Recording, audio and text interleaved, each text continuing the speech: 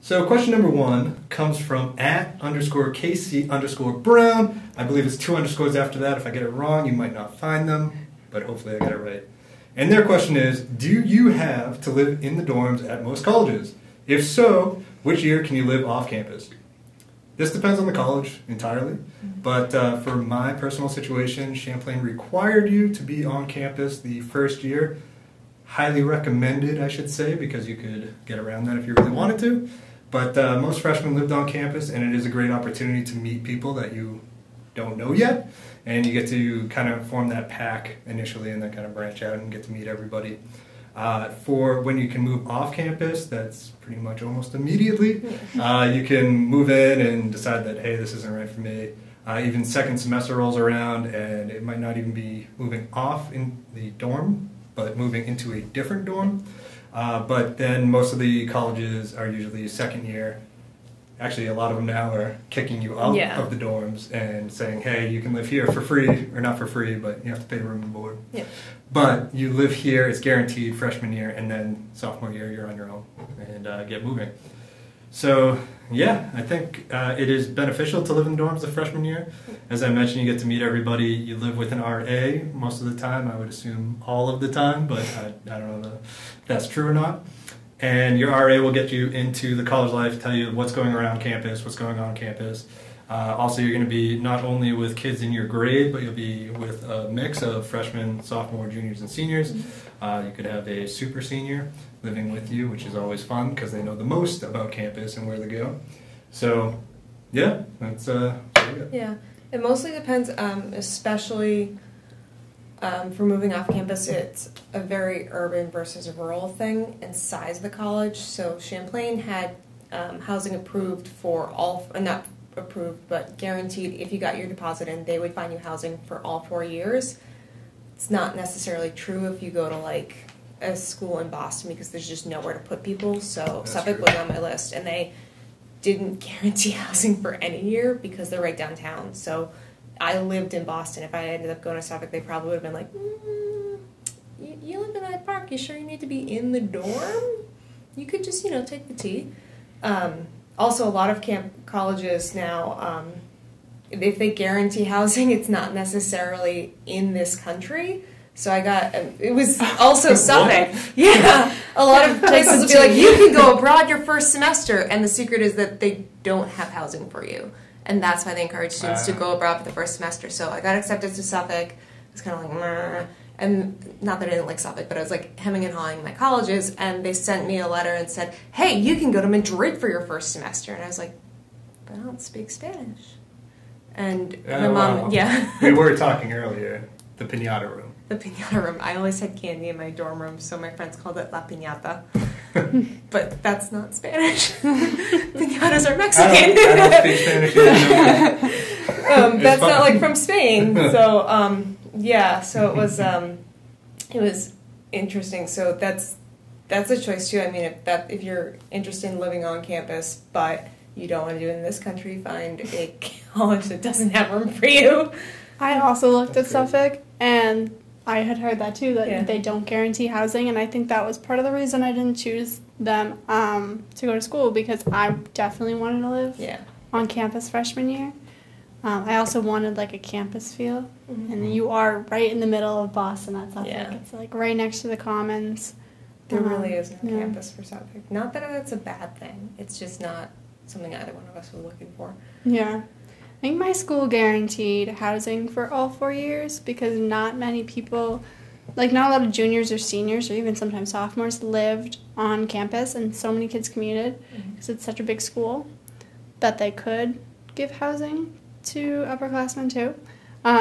It wasn't required for freshmen, but I think it was recommended, and most people do stay on campus as a freshman. I definitely recommend it. They also have like usually games when you're a freshman for the first month or two to get to know people in your hallway.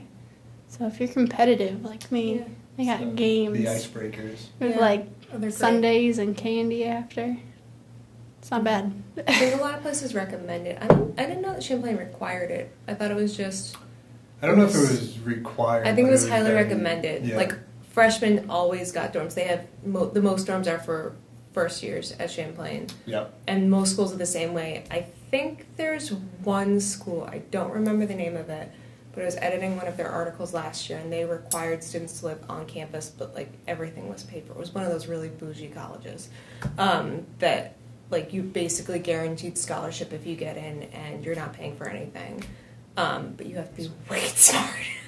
Did Champlain allow freshmen to bring their cars on campus? Because I know some schools don't do that. Yeah, yes. It depended, what year, but ours was, I forget what, Gilbane? Yeah. Is that right? Yeah, and they started charging for that now because they cut it in half. Well, yeah, when I was there, I had a brick thrown through my window in Gilbane. Yeah. There was about 10 cars, and I was in the unlucky row that had a brick smashed through. Yeah, they just chopped the parking lot in half, and they started charging students. It used to be free to park at Gilbane, which was like a mile from campus, and there was a shuttle that would come around. And now they started charging for students because they want to be a residential campus, which, heads up Champlain, you're in Burlington, there's nothing to do there. Yeah. Under the age of 21, there's nothing to do there. Because all the venues are 21 plus. That's true. It's very true. Yeah, and Higher Ground is Higher Ground, which is their like concert venue, is so far away. It's like a mile away, and I'm like, I'm not paying for a cab.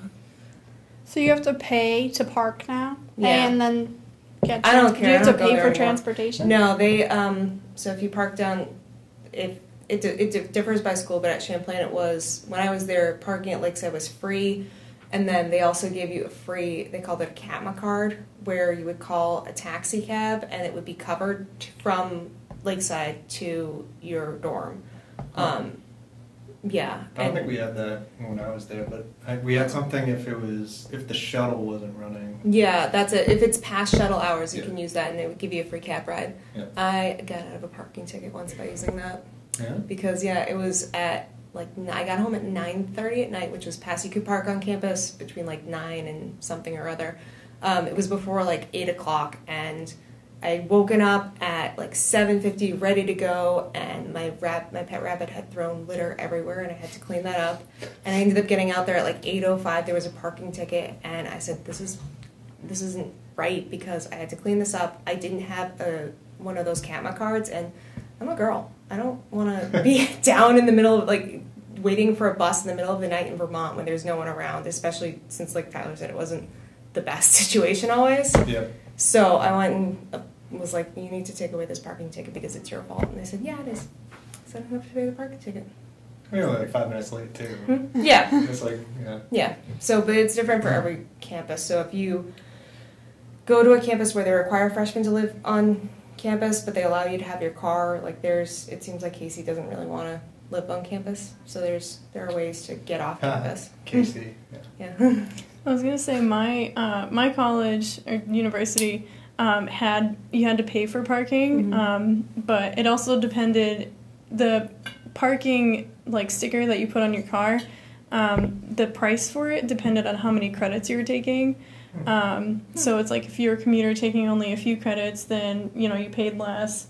But then also they wouldn't check for parking stickers after a certain time. So I don't know, it was after day classes, and then weekends you can park wherever you wanted. And then there was a specific parking area in the parking garage that was designated only for commuter students during the week. At night it was you can park wherever. But yeah, it was a pretty good deal. Yeah. I would say. It's a pretty good system. Yeah, I would say so. We never had a designated spot for commuters, and so kids would just come in usually late. So they're trying to find the quickest spot possible and would just park illegally somewhere, just pay the ticket or something. I don't know, but they needed, and then the parking lot, my school was on a hill. So the parking lot's at the bottom of the hill. Oh, so you have to walk up. So then it's a mile up to your classes, because all the classes are at the very top of the hill. So if you're running late and you have to park at the bottom of the hill, and you don't have time to wait for the bus, you're running up that hill. I was usually sweating when I got to class. It was fun.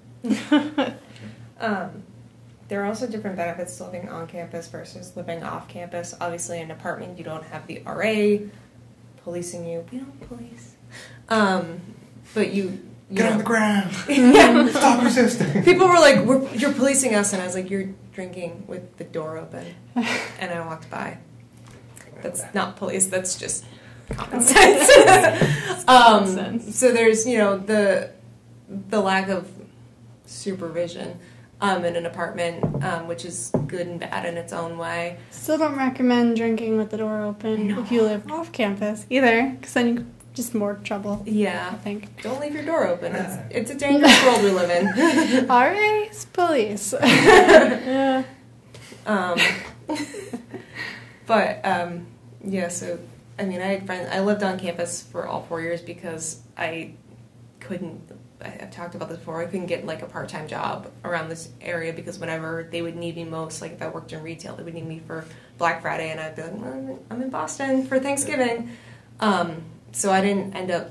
I couldn't get a job in the area, so I couldn't pay rent. And I said, all right, I'm just living on campus all 4 years. But I had roommates who lived in the area and who rented apartments in Burlington because they had extra jobs, or their parents were helping them out. And they loved it, and it was great to go hang out with them. Baby. It's so sketchy walking down there in South Burlington.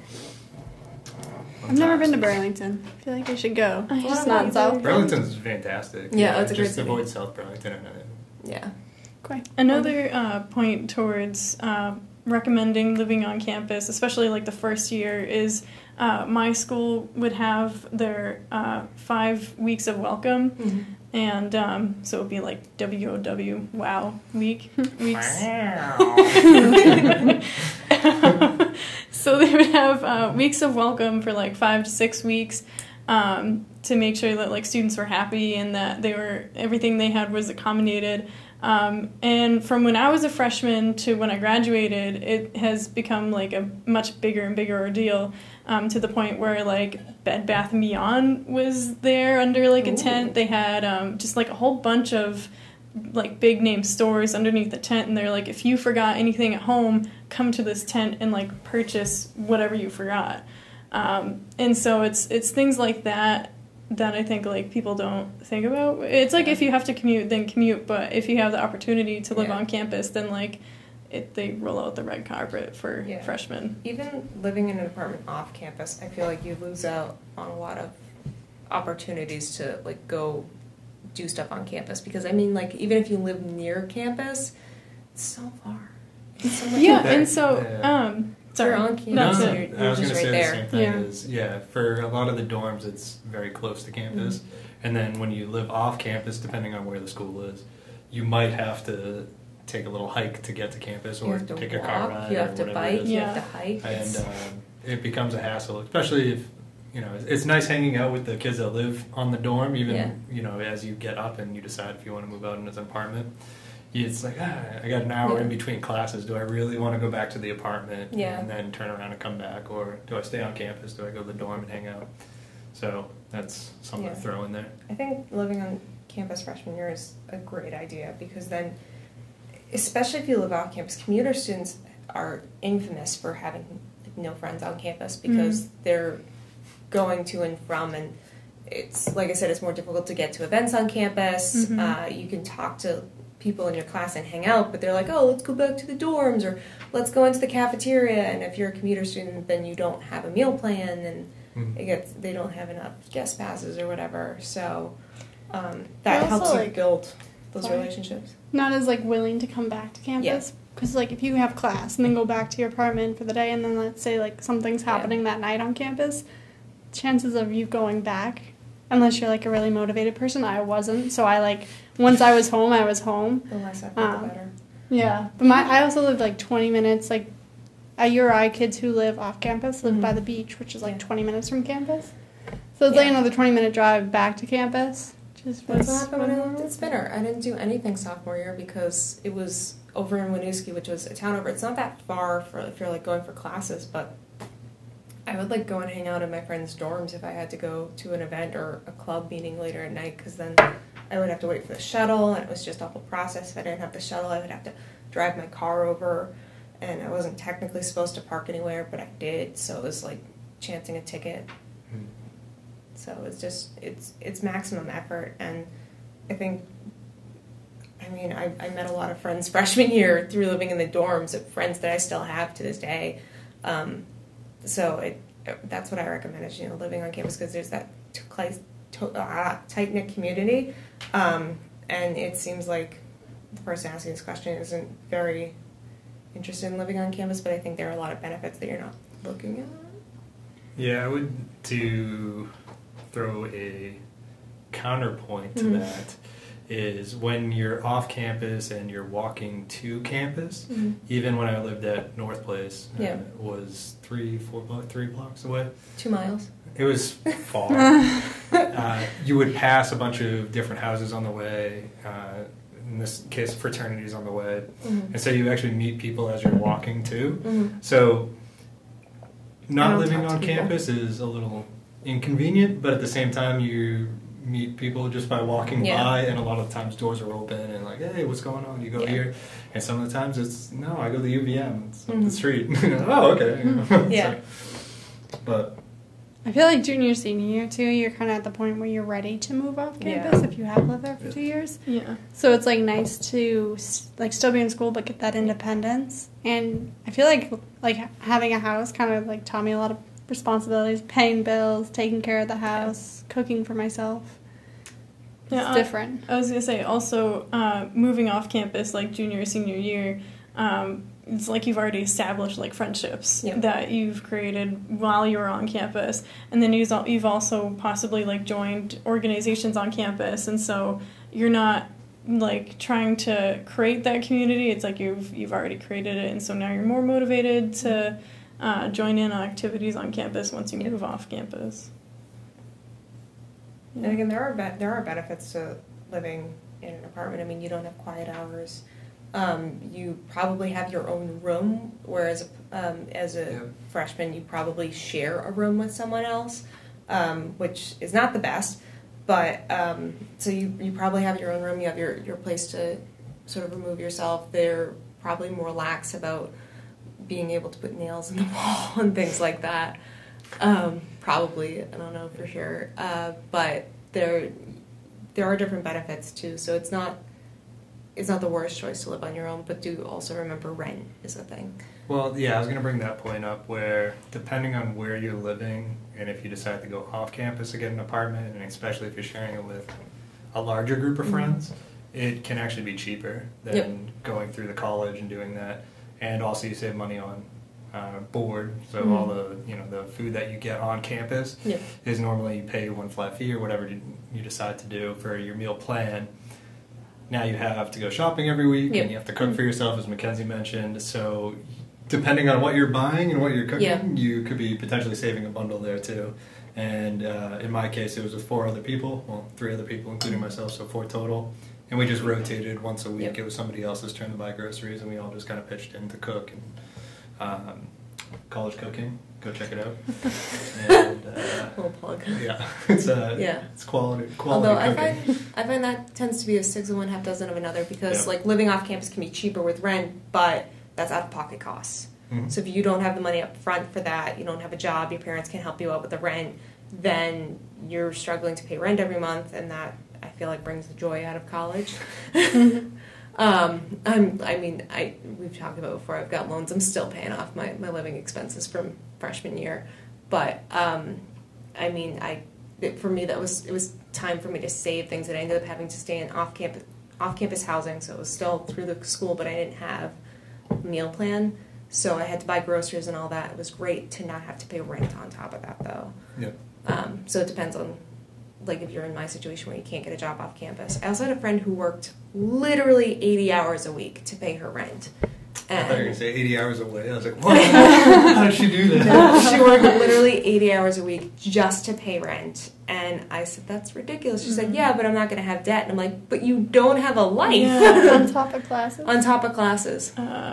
And she's like, it's great. I'm like, when was the last time you slept? Yeah. Oh my gosh. So where did she work? Were you they needed her 80 hours? She had like 2 different jobs. Oh, okay. Oh wow. It's like, was she a waitress Maybe or something? 3. Yeah. She worked a bunch, and but like we never saw her outside of class. Yeah. And then she became an RA because she was like, I can't afford this. I'm like, no, duh. Well, and that's the other thing too, is that like I had to become an RA to be able to enjoy living on campus while also not having to pay that much. Yeah. So that worked out really well.